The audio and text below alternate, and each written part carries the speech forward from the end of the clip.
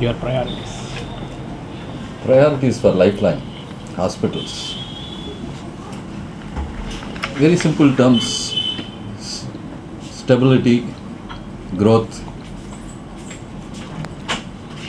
is what I would look as the primary priorities. Dr. Rajkumar is a very well-known leading surgeon in India.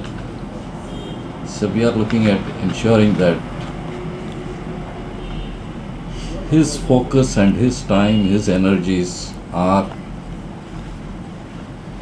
fully used in the delivery of medical services, while the organizational challenges of a hospital are taken care of by a professional team, which is where people like me come into the picture. Now, it's two different things. What's been your journey so far in healthcare? My journey in healthcare specifically is probably from a very different perspective. If you look at it, I'm basically a chartered and a cost accountant. I spent about 15-16 years in finance and commerce, another 15 years and odd in information technology, mobile technology, and another 4-5 years general management across multiple industries verticals. So I bring to the table a set of horizontal skills which apply probably in any vertical.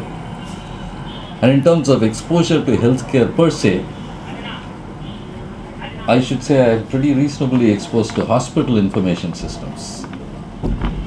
Since my background includes working for an IT group of companies whose major focus was HIS, or hospital information systems, at an international scale. So to that extent, yes. In fact, I have advised Puttaparthi Sai Baba Trust on their hospitals for health information systems. They have two major hospitals in Whitefield and Puttaparthi, where they use the systems that were developed by the company I used to work for once upon a time. So to that extent, yes, I have some exposure to healthcare.